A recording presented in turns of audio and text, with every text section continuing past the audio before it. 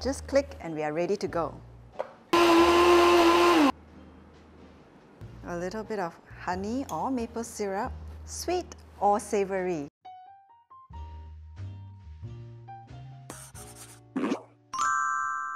Hello, I'm so excited to see you all here again today. I am Toong. Today, we'll be making something fun, the buttermilk waffle, and we are going to use the Cornell 3-in-1 snack maker. This snack maker comes in 3 different plates, the waffle plate, the mini donut plate, and also the sandwich plate. They are non-stick aluminium coating.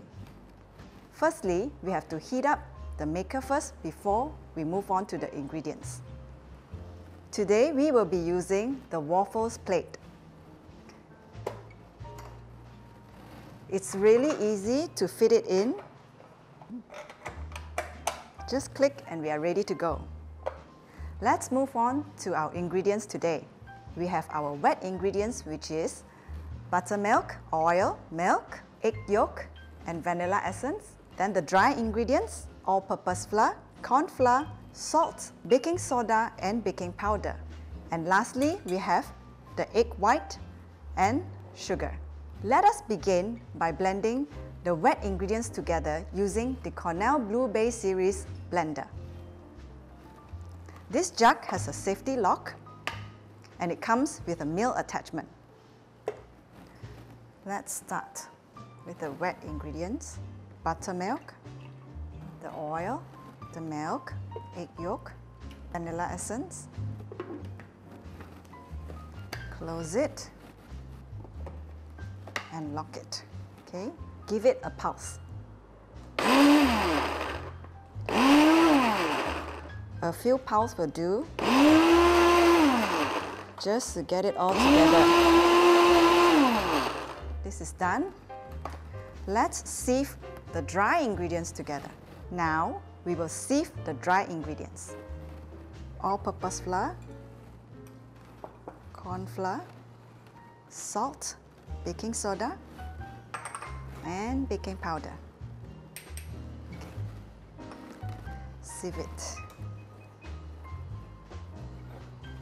Sieving the flour together actually helps to mix the different types of flour better before adding it into the mixture. Sieving also removes the clumps from the flour.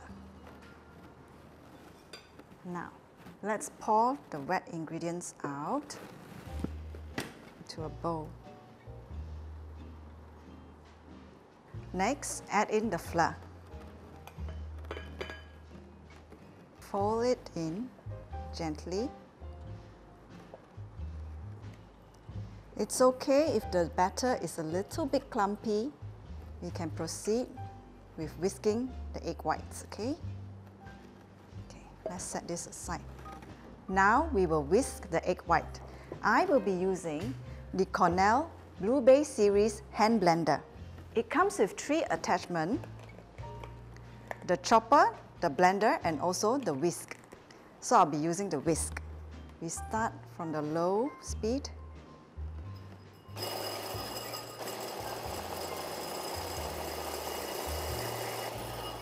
When it starts to form a soft peak, we can add the sugar gradually.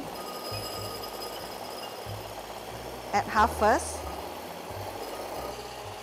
Then we can continue adding the rest of the sugar. Let's check. Looks pretty good.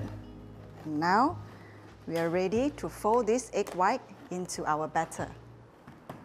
Take about 1/3 of the portion in a gentle motion. Scoop and cut in the middle so that we incorporate the egg whites gently. Continue adding the rest of the egg whites. Waffles are really versatile, you know. You can actually eat it sweet or savory. So today, we are going to show you both. Okay, just a few more gentle fold and we are ready for the waffle machine. Right before this, I'm going to use the Cornell Blue Bay series air fryer to air fry my beef bacon. It's already in the tray, and now we are going to air fry it for approximately 5 minutes at about 180 degrees. While that is doing its magic in the air fryer, we are going to move on to our waffle maker. Our Cornell Bluebase Series 3-in-1 snack maker has already been preheated, and I have put in the waffle plates.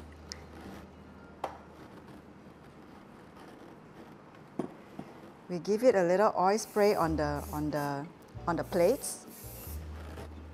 Then we can start scooping the batter in.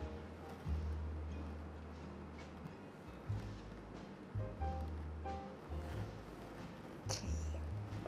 Let's close and lock it and wait for it. Okay, our buttermilk waffle is done. Let's take a look.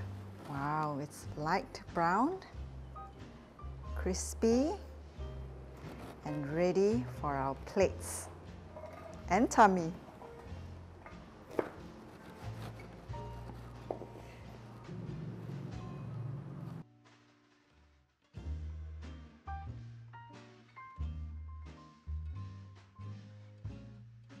And we have our beef bacon in the air fryer,